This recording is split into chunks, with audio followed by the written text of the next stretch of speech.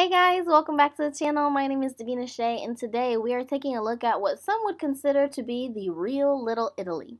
They call it the Hill and it's located in St. Louis, Missouri. My family visited for the first time a while back to get a taste of some authentic Italian food, and let me tell you, it did not disappoint in the slightest. The restaurant we chose to try out, which is the one that we're currently walking to here, it was actually packed, and we had to park quite a ways away in order to find parking because all they had was street parking. But anyway, so the restaurant we chose to try out was called Zia on the Hill. A little history on the hill itself. So between the 1880s and about 1924, Italian immigrants pretty much laid claim to what is called now the Hill. The neighborhood eventually became like totally self-supporting. You had work, shopping, church, school, like all within their community in their neighborhood.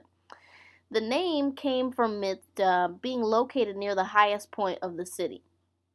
Today, the area is still 3/4 Italian American. Here's a picture of the restaurant on the outside. I wanted to make sure to take a picture so that I knew you guys would get a good look at the place. But I thought the place looked really cute. I'm already a huge fan of St. Louis architecture. I love all the different kinds of houses that you can find there. Like, I'll probably do a different video on that some other day. But yeah, so I really like the look of the restaurant. Very cozy. The staff was really nice, and I feel like even though they were really busy at the time that we went in, I really don't feel like we waited that long for food. Smile.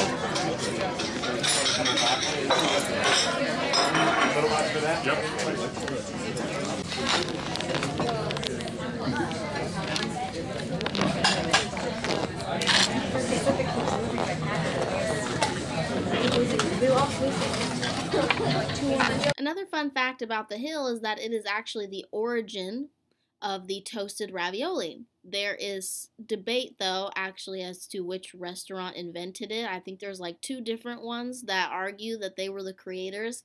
I'm not going to say which one it was because I don't know. Alright, sure, go ahead.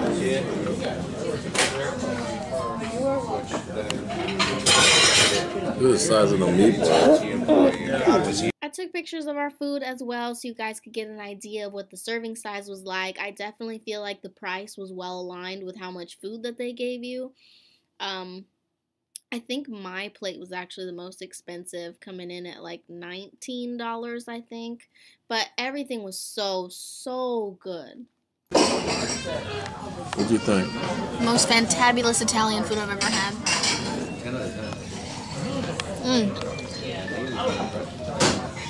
Amazing.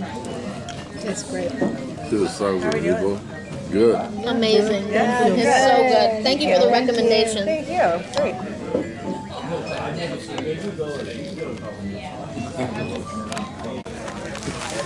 Very satisfied customer.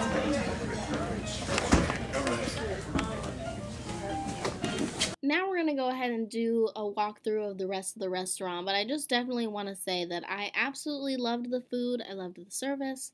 10 out of 10 would recommend checking it out if you're ever in the area.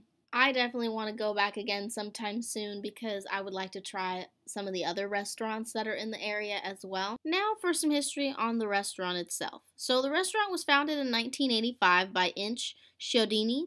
I don't actually know his real first name. I only found his nickname Inch. But anyway, by him and his younger brother Dennis, with the support of their aunts and an uncle, which is how it actually got its name, Zia, which is actually Italian for aunt. Unfortunately, Inch actually passed away in 2015 at 72. I don't actually know what the cause of death was. But as far as I know, it continues to be a family-owned business. In 2000, the city of St. Louis declared Zia's an official landmark. In 2009, unfortunately, there was a fire that gutted the whole building, and they didn't actually reopen until 2010. They actually held a firefighters appreciation dinner opening night. So, unfortunately, what the place originally looked like when it opened is long gone, but I think they did a really good job at keeping the character of the place in the remodel. And in 2013, they actually added solar panels to the building to try to be more sustainable. So you have good food and conscious about the environment. I mean, what more do you need? But anyway, back to the history of the overall hill. Like I said, it's still 3/4 Italian American, and that's because homes in this area rarely get listed on the open market.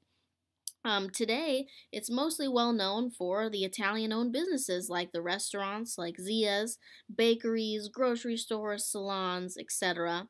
There's also a lot of famous people that came from the hill. You may have noticed some baseball memorabilia around the restaurant here, and that's because baseball greats like Yogi Berra and Joe Garrigola, I think that's how you pronounce his last name, they grew up there. Those two actually grew up across the street from each other. And 4 of the players on the U.S. soccer team that played in the 1950 FIFA World Cup actually came from there too.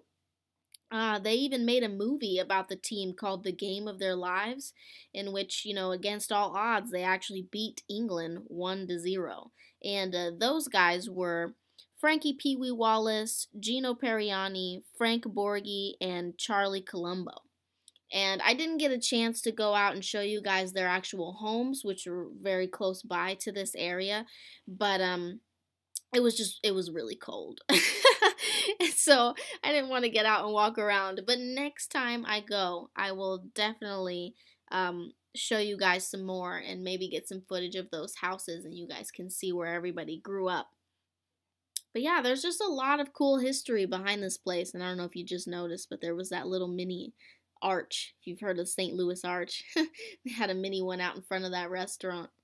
I'll try to figure out for next time too which one of the restaurants was the one that invented the toasted ravioli, so I can let you guys know how good that is. But yeah, so just to kind of finish off the video, we decided to kind of drive around the area just to kind of show you guys a little bit more. You'll notice that their fire hydrants are painted red, white, and green for their flag, which I thought was kind of cool too. But yeah, and the last thing of note here, I'm pretty sure you'll see one of the, I think it's pronounced Boce gardens also in the video. And then you'll see St. Ambrose Church as well, and that has the Italian immigrant statue next to it. But thank you guys so much for watching this video today. I hope you enjoyed it. Please don't forget to like, comment, and subscribe. And I will see you guys next time. Oh, wait, sorry. There it is. St. Ambrose Church. And, right there is the immigrant statue. Okay, now I'm done.